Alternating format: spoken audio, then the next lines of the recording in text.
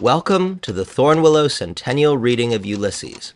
We are celebrating James Joyce's literary masterpiece by presenting the entire novel through a tapestry of hundreds of video clips that unite readers across the world. Thank you for joining us.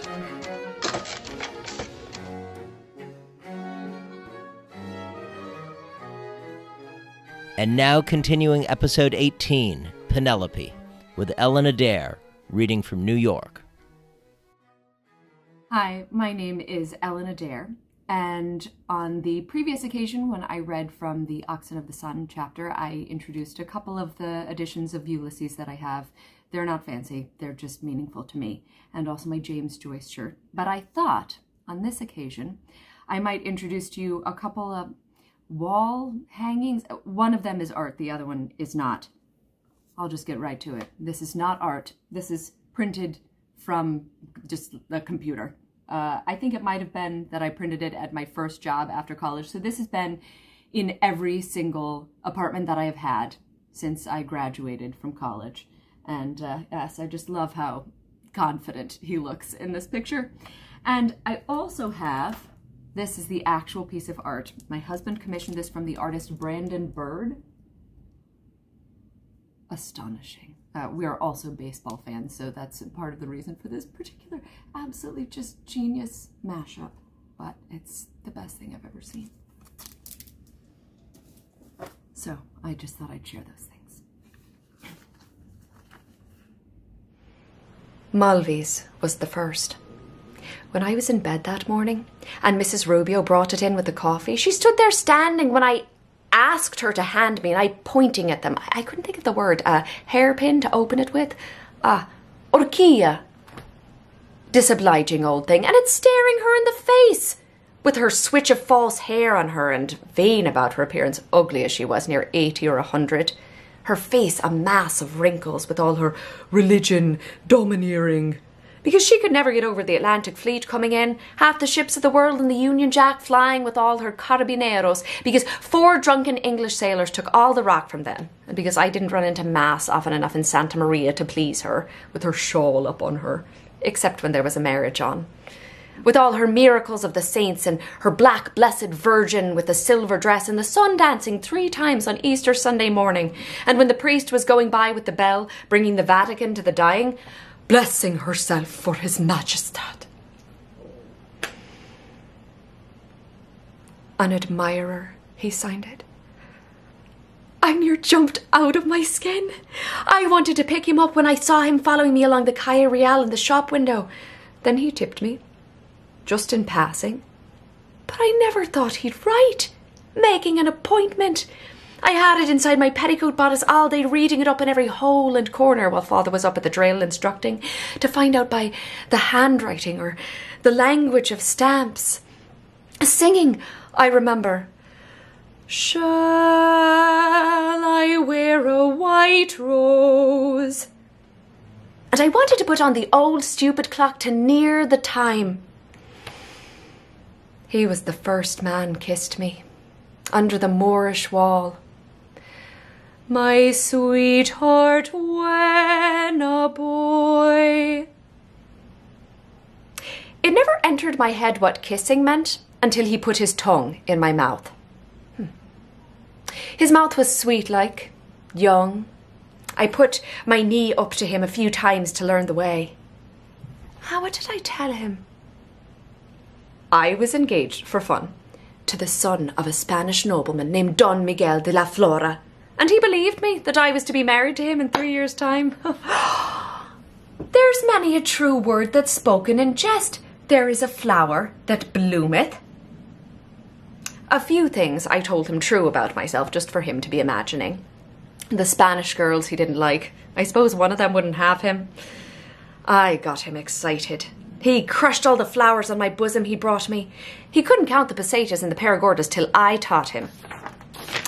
Capaquin he came from, he said, on the Blackwater, but it was too short. Then, the day before he left, May? Yes, it was May, when the infant king of Spain was born.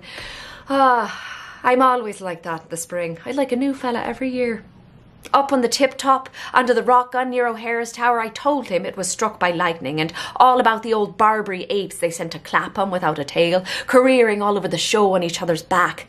Mrs. Rubio said she was a regular old rock scorpion robbing the chicken out of Ince's farm and throw stones at you if you went near. He was looking at me. I had that white blouse on, open in the front to encourage him as much as I could without too openly. They were just beginning to be plump. I said I was tired. We lay over the fir tree cove, a wild place. I suppose it must be the highest rock in existence. The galleries and casemates and those frightful rocks and St. Michael's Cave with the icicles or whatever they call them hanging down and ladders, all the mud plotching my boots. I'm sure that's the way down. The monkeys go under the sea to Africa when they die. The ships far out, like chips. Ah, that was the Malta boat passing. The sea and the sky. You could do what you liked. Lie there. Forever. He caressed them. Outside. They love doing that. It's the roundness there. I was leaning over him with my white rice straw hat to take the newness out of it. The left side of my face. The best. My blouse open for his last day. Transparent kind of shirt he had. I could see his chest. Pink. He wanted to touch mine with his for a moment, but I wouldn't let him. Oh, he was awfully put out. But first for fear, you never know, consumption, or leave me with a child, embarazzada. That old servant Inez told me that one drop of it, even if it got into you at all. After, I tried with the banana. But I was afraid that it might break and get lost up in me somewhere, because they once took something down out of a woman that was up there for years covered with lime salts. They're all mad to get in there where they come out of. You think they could never get far enough up? And then they're done with you. In a way. Till the next time. Yes, because there's a wonderful feeling there. So tender. All the time. How did we finish it off? Yes, oh, yes, I pulled him off into my handkerchief. Pretending not to be excited, but I opened my legs. I wouldn't let him touch me inside my petticoat because I had a skirt opening up the side. I tormented the life out of him, first tickling him. I loved rousing that dog in the hotel. Awak, awak, awak. His eyes shut and a bird flying below us. He was shy. All the same, I liked him like that, moaning. I made him blush a little when I got over him that way, when I unbuttoned him and took his out and drew back the skin. It had a kind of an eye in it. They're all buttons, man, down the middle, on the wrong side of them. Molly, darling, he called me. What was his name? Jack? Joe? Harry? Mulvey? Was it? Yes! I think. A lieutenant. He was rather fair. He had a laughing kind of a voice. So I went round to the... what do you call it? Everything was... what do you call it? Mustache had he. He said he'd come back. Lord, it's just like yesterday. And if I was married, he'd do it to me. And I promised him, yes, faithfully, I'd let him block me. Now flying. Perhaps he's dead, or killed, or a captain, or an admiral. It's nearly 20 years. If I said Fir Tree Cove, he would. If he came up behind me and put his hands over my eyes to guess who, I might recognise him. He's young still, about 40. Perhaps he's married some girl in the Blackwater and is quite changed. They all do. They haven't half the character a woman has. She little knows what I did with her beloved husband before he ever dreamt of her. In broad daylight, too, in the sight of the whole world, you might say. They could have put an article about it in the Chronicle. I was a bit wild after. When I blew out the old bag, the biscuits were Finrum Bonatti Brothers, and exploded it. Lord, what a bang! All the woodcocks and pigeons screaming, coming back the same way we went over Middle Hill round by the old guardhouse and the Jews' burial place, pretending to read out the Hebrew on them. I wanted to fire his pistol. He said he hadn't one. He didn't know what to make of me, with his pea cap on that he always wore crooked as often as I settled it straight. HMS Calypso. Swinging my hat. That old bishop that spoke off the altar his long preach about woman's higher functions, about girls now riding the bicycle and wearing pea caps and the new woman bloomers. God send him sense and me more money. I suppose they're called after him. Ha ha ha! I never thought that would be my name, Bloom. When I used to write it in print to see how it looked on a visiting card, or practising for the butcher, and oblige M. Bloom. You're looking blooming, Josie used to say to me after I married him. Well, it's better than Breen, or Briggs, does Brig, or those awful names with the bottom in them, Mrs. Ramsbottom, or some other kind of a bottom. Mulvey I wouldn't go mad about either. Or suppose I divorced him? Mrs. Boylan. My mother, whoever she was, might have given me a nicer name, the Lord knows, after the lovely one she had, Lunita Laredo. The fun we had. Running along Willis Road to Europa Point, twisting in and out all round the other side of Jersey. They were shaking and dancing about in my blouse, like Millie's little ones now when she runs up the stairs. I love looking down at them. I was jumping up at the pepper trees and the white poplars, pulling the leaves off and throwing them at him. He went to India. He was to write the voyages those men have to make to the ends of the world and back. It's the least they might get a squeeze or two at a woman while they can, going out to be drowned or blown up somewhere. I went up Windmill Hill to the flats that Sunday morning with Captain Rubios. That was dead spyglass like the sentry had. He said he'd have one or two from on board. I wore that frock from the Beaumarchais Paris and the coral necklace. The straits, shining. I could see over to Morocco almost. The Bay of Tangier, white, and the Atlas Mountain with snow on it, and the straits like a river, so clear. Harry. Molly. Darling. I was thinking of him on the sea all the time. After at Mass, when my petticoat began to slip down at the elevation, weeks and weeks I kept the handkerchief under my pillow for the smell of him. There was no decent perfume to be got in that Gibraltar, only that Chapeau d'Espagne that faded and left a stink on you. More than anything else, I wanted to give him a memento. He gave me that clumsy cladder ring for luck that I gave Gardner going to South Africa, where those Boers killed him with their war and fever. But they were well beaten all the same, as if it brought its bad luck with it, like an opal or a pearl. Still, it must have been pure 18-karat gold because it was very heavy. I can see his face, clean-shaven. Free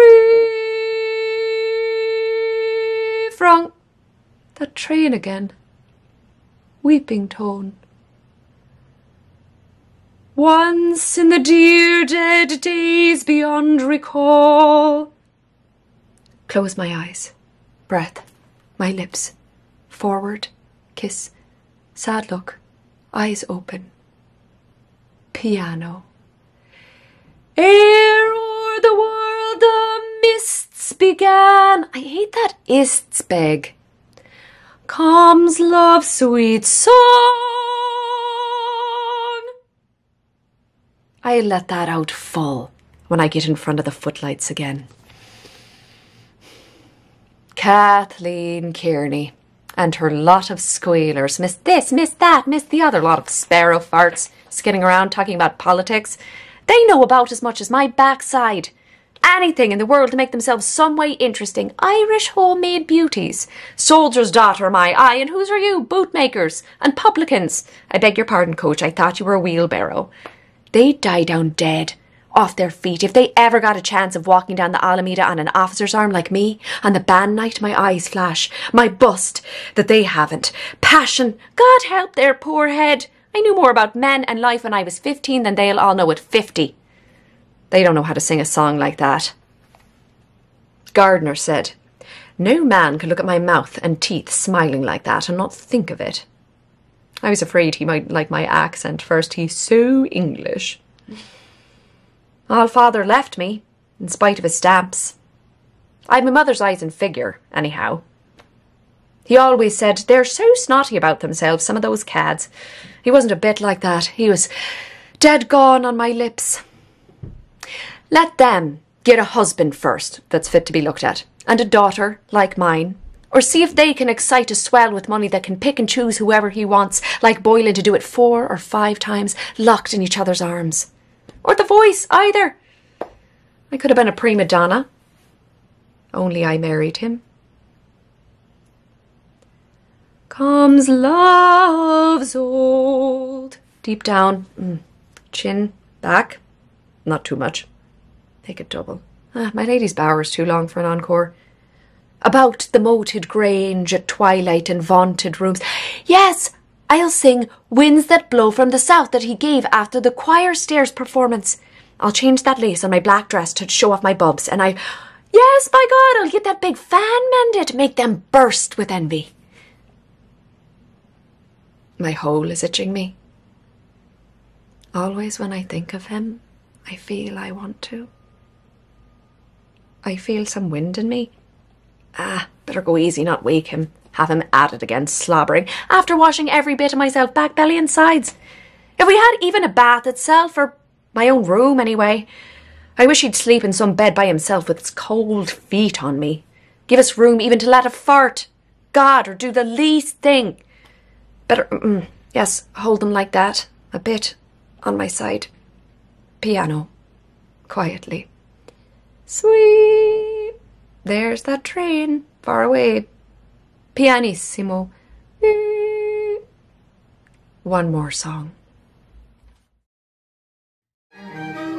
We hope you enjoyed listening to this episode of The Colophon and our Centennial reading of Ulysses from Thornwillow Press. Be sure to subscribe to us wherever you get your podcasts, and please consider supporting us by visiting our website, www.thornwillow.com. Your help makes this and all our endeavors possible.